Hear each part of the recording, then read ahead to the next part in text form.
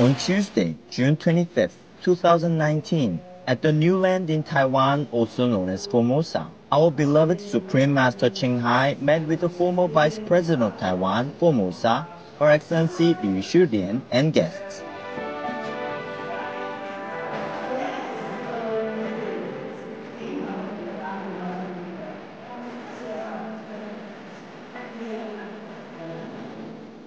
Her Excellency humbly presented Master with 2 books and a special tea from Yunnan, China. 哦，谢谢谢谢啊！平常没有人能供养，不过副总统也没办法。A remarkable woman and influential orator, Her Excellency Liu is an advocate for democracy, women's rights, and peace. National treasure， 耶，在国外他们如果一个好人物，他们说 national treasure 国宝啊，国宝，对的，对的。所以我们就叫名字是台湾维进城的政治人物的国宝。是啊，是啊，唯一的女孩子这么勇敢，是啊，英雄。没有，不敢当。很少有那勇敢的政治人物又是书，我非常幸福啊！有你，台湾有福报。Master, the former Vice President plus guests enjoyed a delicious vegan banquet, lovingly prepared by our association members, and spoke of uplifting matters beginning with China's continued growth regarding veganism. 现在大陆也是发达很多，那是素食的广播呢，还跟很多，还跟那些很著名的、很大的素食助产的那些公司建合业。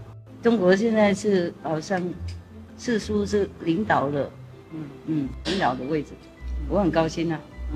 中国大陆那么多人全部吃素的话，对世界很有用，大家会跟着。Her Excellency Liu expressed her great respect for Master, who has been diligently working for decades to spiritually awaken the world's people, as well as promoting compassion towards all beings and environmental awareness through plant-based living. You start movement 40 years ago, before the UN started, right? Yes, I remember that. That's why I'm so admire you. Thank you. 有上帝保佑才能做嘛，有机会才能做。如果我在那边，做得好的话，世界也会有影响。我不是把世界东西变成有限的，有限是在那边跟天堂工作，然后这世界也会 OK。那个我们古代人都讲过了嘛，修身嘛。起家嘛，治国嘛，平天下。就记得那一个几句就够了。他们回去就每天都练。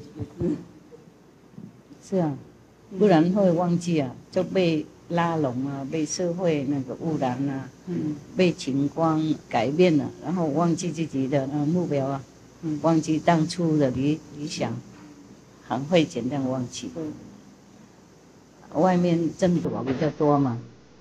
然后如果没有历史就我不华嘛，然后就简单忘记，记得那几句就好了。After the dinner and enlightening Q&A session, our caring master graciously gave gifts to the former vice president and guests. Her Excellency Liu was deeply moved and kindly thanked Master. 非常感谢师父今天花那么多时间给我们，没事，我很荣幸，是给我们很好的一餐，最难得从你的谈话，还有对，让我们真的很感动。I wish more politicians would learn some wisdom and mercy from Buddha. 很难啊 ，Supreme Master. Thank you， 很难，对他们比较难，因为情况造成。还有修行比较少，选那条路，那条比较困难的路，所以说要鼓励更多有权有势的人，是我做宗教的，尽量的。不过如果他们来我们才能这样起去啊。我不能去敲门说，嘿，你知道我是谁吗？出来听我讲话，也不能这样啊。有机会的话，当然我会尽量。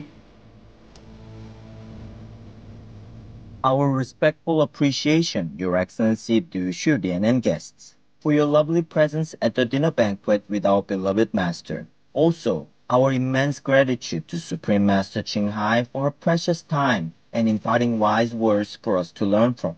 May the heavens bestow on all ever more blessings and protect you always. For the full broadcast of this dinner meeting with Supreme Master CHINGHAI, Her Excellency Du Shudian and guests, please tune in to Words of Wisdom at a later date.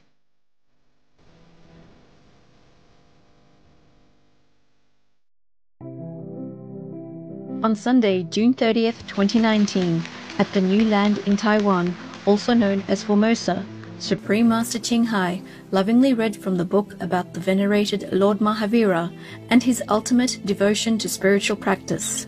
Continuing on from just after the gentle ascetic's renunciation, Master expounded on the part where a cowherd began physically abusing him while he was in deep meditation, after assuming Lord Mahavira tried to steal his oxen. Without a second thought, he started hitting Mahavira with the rope he carried for tying the oxen. The hard sisal rope left large inflamed welts on Mahavira's naked body. Even this excruciating pain did not distract Mahavira from his meditation. See that? He just bore everything because he took a vow of equanimity and compassion. There's some more to come, huh? This is nothing yet. But even then, even the first trial, the second trial, the first trial somebody took away his cloth, so he must be cold in the night, you know, or bear in the rain and the wind, whatever happened. And now it's the second time somebody beat him up for no reason like that, before even asking, before even thinking. And he bore it all with equanimity. I have told you before I read this story that I don't know if anyone in the history of spiritual practice would endure so much and sacrifice so much like Lord Mahavira. What I mean is anyone, any normal one, a mortal one, yeah, apart from the Buddhas and the saints. Our radiant Master then spoke of past benevolent saints and masters such as Lord Jesus Christ, the worshipped Shakyamuni Buddha, the venerated Milarepa, and other blessed ones who sacrificed and suffered so much to practice spiritually in our world for the sake of helping other beings. She also explained the reason for mentioning them to us. I read them for you so that you can see some examples of past saints. At this time he wasn't a saint yet, yeah, maybe not yet, not complete yet, but he already practiced selflessness, sacrifice, and endurance. Understand? So if we, in this life, we found life difficult or trying, hardship, then we should remember all these stories, at least to comfort us that we are not in the dire situation, not as bad and so much pain and suffering like Lord Mahavira or like Shakyamuni Buddha and like other saints and sages. That's some story I have read to you. This story alone will not bring you enlightenment or promise you any liberation. But as already enlightened practitioners like you are, it will serve as a reminder, okay? So that you're more encouraged, more determined to go on your spiritual path unflinchingly. Interwoven throughout the reading, Master imparted some important information for us and all of humanity, explaining why it is vital for her to continue her inner work through meditation retreats. You can see in our Supreme Master television, animals, they're so loving to animals and to other species of animals, not even their own species. Every time I see this on SMTV, I loved it so much. And I wanted to go more on retreat to help them. Understand? It motivated me more. The same as if I see suffering, animals suffering. Animals, they are helpless. And they have been tortured, killed, maimed, mistreated every day in our so-called civilization. This is not civilization. It's barbarous, I'm thinking. I'm not even thinking. I know it is. How can we, strong, intelligent, powerful, be harassing or torturing or taking advantage of small, weak and helpless animals? Even big ones like cows or something, they're very docile, because they know they practice endurance. They have more contact with heaven than many of the humans do. That's why they endure it. They could do something, but they chose not to. Most of the time they choose not to react or to revenge. But there is one, this is one of the instances that I remember in the circus somewhere. The mother elephant finally revenged and hurt many humans around just because I think they were harassing her baby, her little elephant, to train. They use very harsh and cruel ways to train and to break the elephant, to subdue the elephant into obedience. Understand? Because they scare them so, and they break them down. Very cruel practice. I saw that. It hurts and it bleeds, and they whip them or cut them, all kind of things. And I don't know if I'm living with humans or I'm living with beasts sometimes. Some people make me think that I'm not living with humans, that I'm not living on earth, that I'm living in hell somewhere. Because even in humans' law, we only punish the bad ones, the criminals. The animals, they do nothing. They're no criminals. Why they have been subjected to such kind of, worse than nightmare, worse than imagination kind of treatment. And it's still going on nowadays on our so-called civilized planet. If I don't think about that, then I still can live.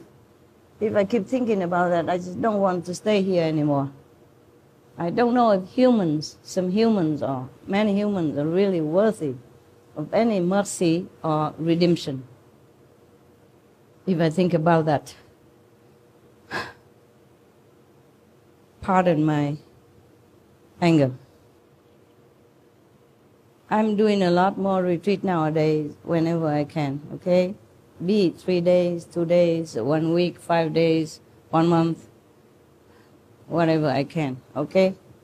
So if you don't see me sometimes, please don't try to pull me out by praying this and that, and understand? Just let me do my job also, okay? My job is not only to teach you or entertain you, but my job is inside for other beings, okay? Not just this planet, other planets as well. You help me by meditating and wishing me success in my inner journey. And that's the best you can do. Most precious Master, our earnest and forever gratitude for your patience, fortitude, and ingenuity in finding different ways to teach us and guide us back home. May your meditation retreats be uninterrupted and serene, and may your benevolent mission come to pass very soon in all God's love. For the full broadcast of this lecture by Supreme Master CHINGHAI, please tune in to Between Master and Disciples at a later date.